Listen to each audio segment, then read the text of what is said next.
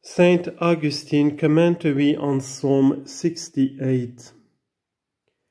Of this psalm the title seems not to need uproarious discussion, for simple and easy it appears. For thus it stands, for the end, for David himself a psalm of a song. But in many psalms already we have reminded you what is at the end. For the end of the law is Christ, for righteousness to every man believing. Romans 10:4.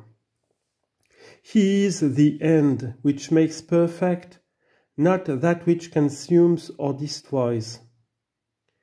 Nevertheless, if anyone endeavors to inquire what means a psalm of a song, why not either psalm or song but both?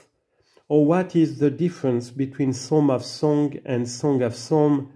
Because even thus of some psalms the titles are inscribed. He will find perchance something which we leave for men more acute and more at leisure than ourselves. Let God rise up and let his enemies be scattered. Verse 1. Already this has come to pass. Christ has risen up, who is over all things, God blessed forever. Romans 9:5. And his enemies have been dispersed through all nations, to wit the Jews, in that very place where they practiced their enmities, being overthrown in war, and thence through all places dispersed. And now they hate but fear, and in that very fear they do that which follows, and let them that hate him flee from his face. The flight indeed of the mind is fear, for in carnal flight, whither flee they from the face of him who everywhere shows the efficacy of his presence? Whither shall I depart, says he, from your spirit and from your face? Whither shall I flee? With mind, therefore, not with body, they flee, to wit, by being afraid, not by being hidden, and not from that face which they see not, but from that which they are compelled to see. For the face of him has his presence in his church been called. As the smoke fails, let them fail. Verse 2. For they lifted up themselves from the fires of their hatred unto the vaporing of pride, and against heaven setting their mouth and shouting, Crucify, crucify. John 19:6. Him taken captive they derided, him hanging they mocked, and being soon conquered by that very person, against whom they swelled victorious, they vanished away. As wax melts from the face of fire, so let sinners perish from the face of God.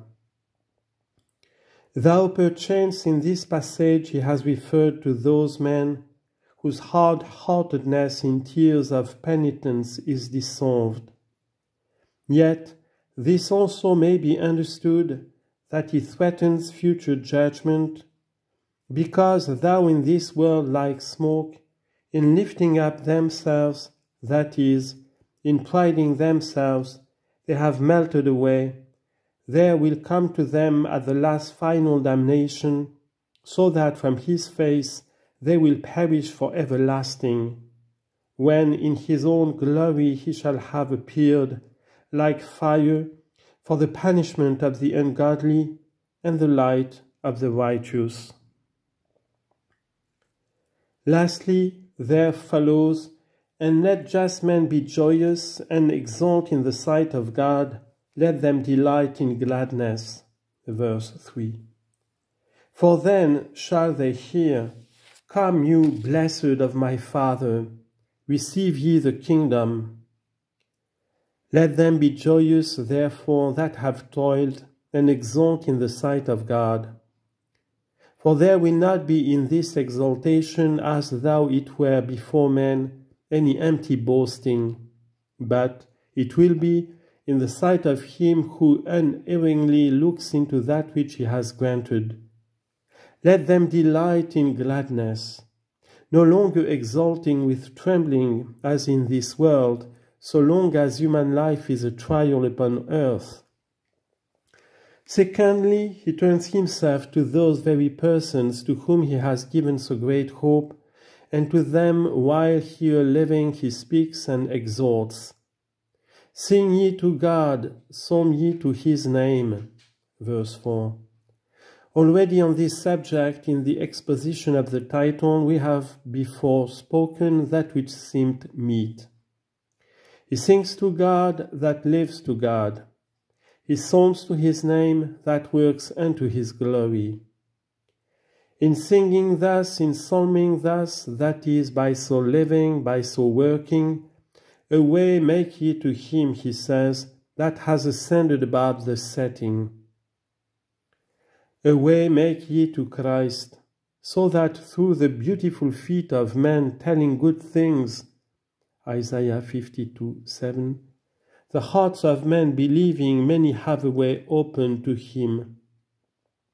For the same is he that has ascended above the setting, either because the new life of one turned to him receives him not, except the old life shall have set by his renouncing this world, or because he ascended above the setting, when by rising again he conquered the downfall of the body. For the Lord is his name, which if they had known the Lord of glory, they never would have crucified. 1 Corinthians 2:8. Exalt ye in the sight of him, O you to whom has been said, Sing ye to God, psalm ye to the name of him, a way make ye to him that has ascended above the setting, also exalt in the sight of him, as if sorrowful, yet always rejoicing. 2 Corinthians 6:10. For while you make a way to him, while you prepare a way whereby he may come and possess the nations, you are to suffer in the sight of men many sorrowful things. But not only faint not, but even exult, not in the sight of men, but in the sight of God. In hope rejoicing, in tribulation enduring. Romans 12:12. Exalt ye in the sight of him, for they that in the sight of men trouble you shall be troubled by the face of him, the Father of orphans and judge of widows. Verse 5. For desolate they suppose them to be, from whom ofttimes by the sword of the word of God. Matthew 10:34. Both parents from sons and husbands from wives are severed.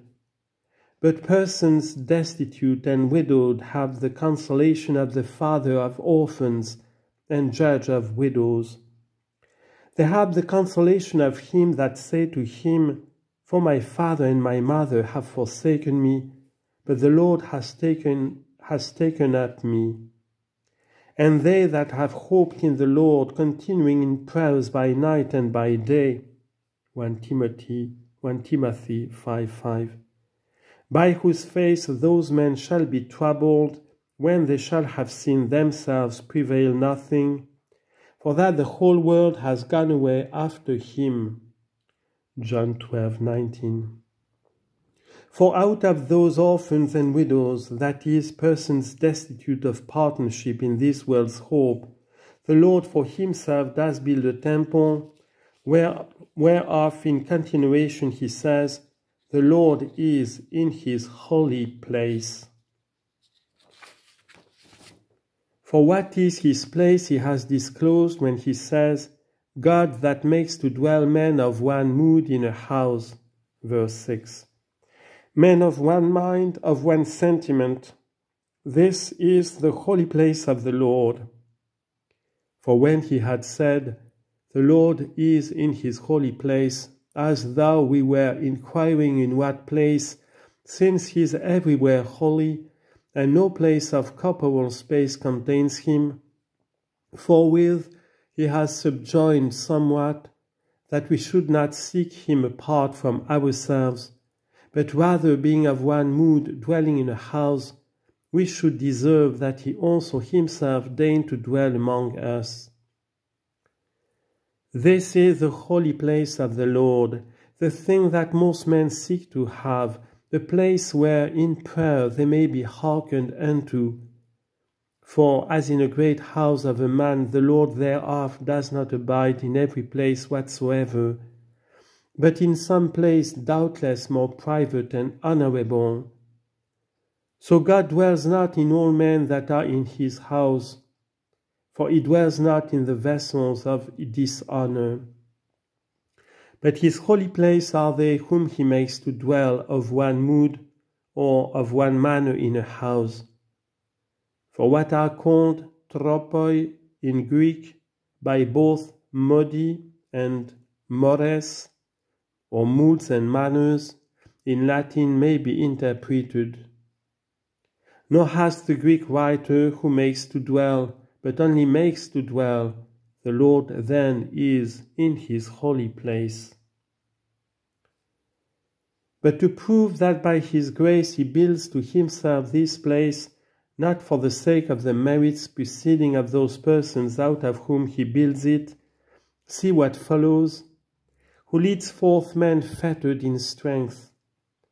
For he looses the heavy bonds of sins, wherewith they were fettered, so that they could not walk in the way of the commandments.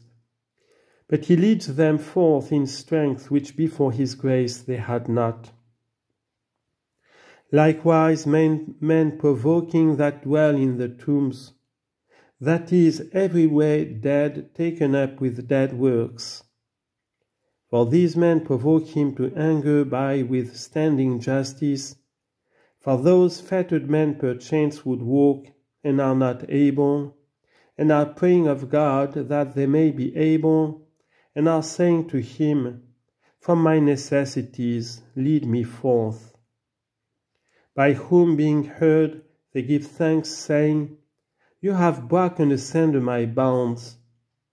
But these provoking men that dwell in the tombs are of that kind which in another passage the Scripture points out, saying, From a dead man as from one that is not, confession perishes. Sirach 17:28. Whence there is this saying, When a sinner shall have come into the depth of evil things he despises. Proverbs 18:3. For it is one thing to long for, another thing to fight against righteousness. One thing from evil to desire to be delivered, another thing one's evil doings to defend rather than to confess. Both kinds, nevertheless, the grace of Christ leads forth in strength. With what strength but that wherewith against sin, even unto blood, they are to strive? For out of each kind are made meet persons, whereof to construct his holy place, those being loosened, these being raised to life. For even of the woman whom Satan had bound for 18 years, by his command he loosed the bonds. Luke 13:16. And Lazarus' death by his voice he overcame. John 11:43. He that has done these things in bodies is able to do more marvelous things in characters, and to make men of one mood to dwell in a house, leading forth men fettered in strength, likewise men provoking that dwell in the tombs. O God, when you went forth before your people, verse 7, his going forth is perceived when he appears in his works, but he appears not to all men, but to them that know how to spy out his works. For I do not now speak of those works which are conspicuous to all men, heaven and earth and sea and all things that in them are, but the works whereby he leads forth men fettered in strength, likewise men provoking that dwell in the tombs, and makes them of one manner to dwell in a house.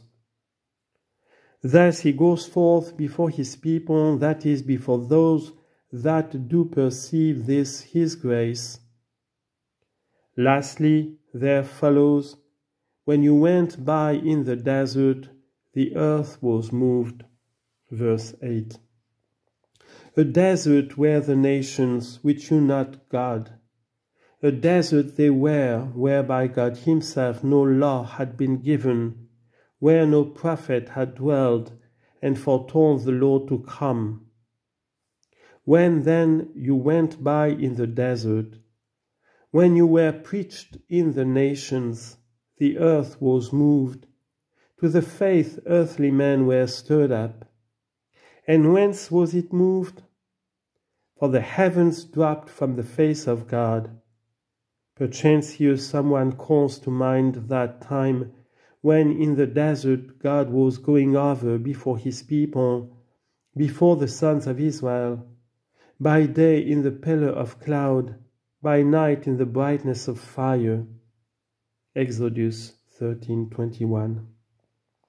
And determines that thus it is that the heavens dropped from the face of God. For manna he rained upon his people. Exodus 16:15. That the same thing also is that which follows. Mount Sinai from the face of the God of Israel, with voluntary rain severing God to your inheritance. Verse 9. Namely, the God that on Mount Sinai spoke to Moses when he gave the law, so that the manna is the voluntary rain which God severed for his inheritance, that is, for his people. Because them alone he so fed, not the other nations also, so that what next he says, and it was weakened, is understood of the inheritance being itself weakened. For they murmuring fastidiously loathed the manna, longing for victuals of flesh, and those things on which they had been accustomed to live in Egypt. Numbers 11:5 and 6. Lastly, all those men in the desert were stricken down, nor were any of them except two found worthy to go in the land of promise. Numbers 14:23-24. Although even if in the sons of them that inheritance be said to have been perfected, we ought more readily to hold to a spiritual sense. For all those things in a figure did happen to them. 1 Corinthians 10:11. Until the day should break and the shadows should be removed. Song of Songs 2:17. May then the Lord open to us that knock, and may the secret things of his mysteries, as far as himself vouchsafes, be disclosed. For in order that the earth might be moved to the truth, when into the desert of the Gentiles the gospel was passing, the heavens dropped from the face of God. These are the heavens whereof in another psalm is sung, the heavens are telling forth the glory of God. So here also the heavens dropped, but from the face of God. For even these very persons have been saved through faith, and this not of themselves, but God's gift it is, not of works, lest perchance any man should be lifted up. For of himself we are the workmanship. Ephesians 2:8-10. That makes men of one mood to dwell in a house. But what is that which follows Mount Sinai from the face of the God of Israel? Must there be understood dropped, so that what he has called by the name of heavens, the same he has willed to be understood under the name of Mount Sinai also, just as we said that those are called mountains which were called heavens.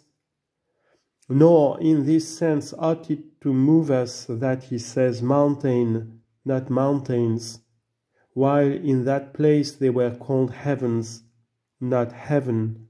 For in another psalm also, after it had been said, the heavens are telling forth the glory of God, after the manner of Scripture repeating the same sense in different words, subsequently there is said, and the firmament tells the works of his hands. First he said heavens, not heaven, and yet afterwards not firmaments, but firmament. For God called the firmament heaven, Genesis 1:8, as in Genesis has been written, Thus then heavens and heaven, mountains and mountain are not a different thing, but the very same thing, just as churches many and the one church are not a different thing, but the very same thing. Why then Mount Sinai, which genders into bondage? Galatians 4:24. As says the Apostle, is perchance the law itself to be understood in Mount Sinai as that which the heavens dropped from the face of God, in order that the earth might be moved? And is this the very moving of the earth when men are troubled, because the law they can't fulfill?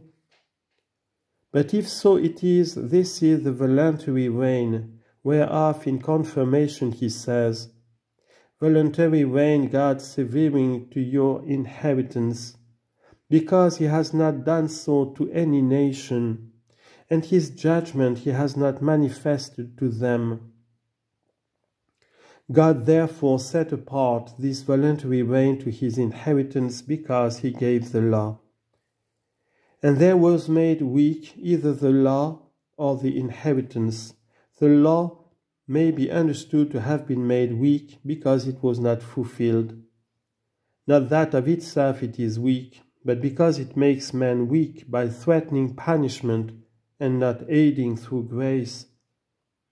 For also the very word the Apostle has used where he says, For that which was impossible of the law, wherein it was made weak through the flesh. Romans 8:3. Willing to intimate that through the Spirit it is fulfilled. Nevertheless itself he has said is made weak, because by weak men it can't be fulfilled. But the inheritance, that is the people, without any doubt is understood to have been made weak by the giving to them of the law. For the law came in that transgression might abound. Romans 5:20. But that which follows, but you have made it perfect, to the law is thus referred, for as much as it is made perfect, that is fulfilled, after that which the Lord says in the Gospel, I have not come to annul the law, but to fulfill. Matthew 5:17. There is in these words yet another sense, which seems to me more to approve itself. For much more in accordance with the context, grace itself is understood to be the voluntary rain, because with no preceding merits of works it is given gratis. For if grace no longer of works, otherwise grace no longer is grace. Romans 11:6. But to humble men he gives grace. James 4:6. And it was made weak, but you have made it perfect. Because virtue in weakness is perfected. 2 Corinthians 12:9. Some copies, indeed, both Latin and Greek, have not Mount Sinai, but from the face of the God of Sinai, from the face of the God of Israel.